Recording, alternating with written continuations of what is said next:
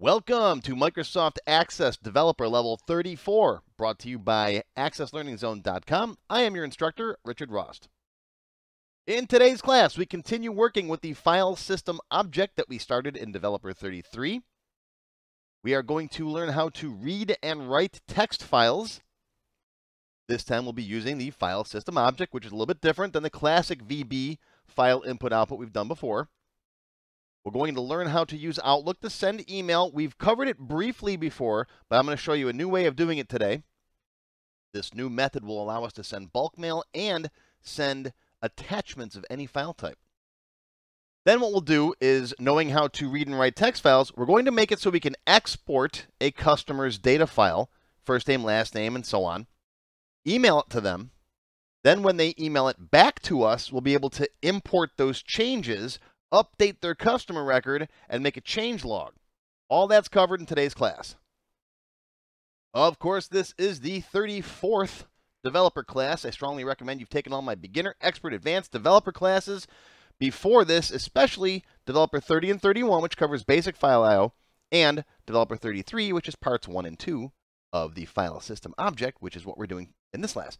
So definitely take Developer 33 before this one. Otherwise, you won't get a lot of the stuff I'm talking about as far as the file system object and declaring it and the early and late binding and all that stuff. So I'm going to say Developer 33 is definitely a hard prerequisite for this one.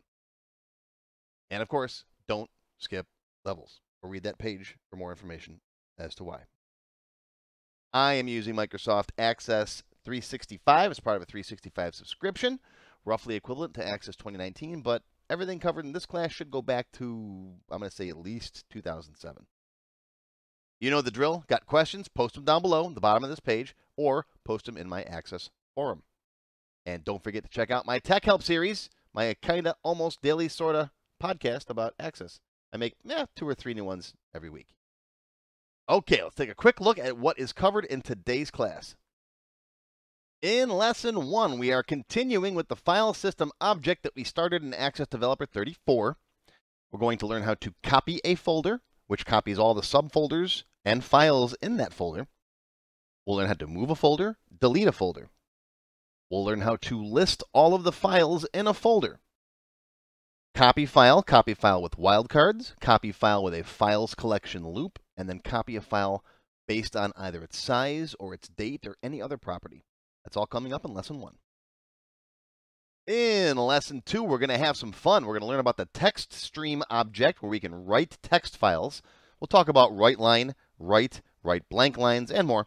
We'll create a customer text file with all the customer's details, customer ID, first name, last name, address, and so on.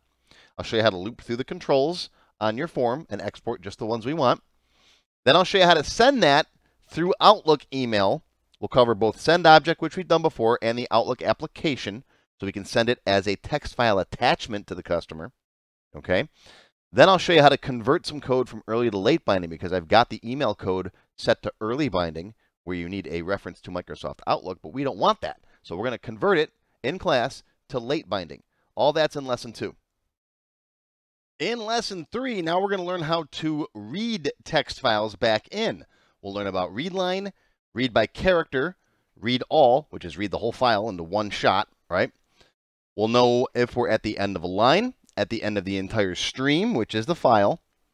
Then we'll read back in any changes the customer made from the file that we sent them in Lesson 2.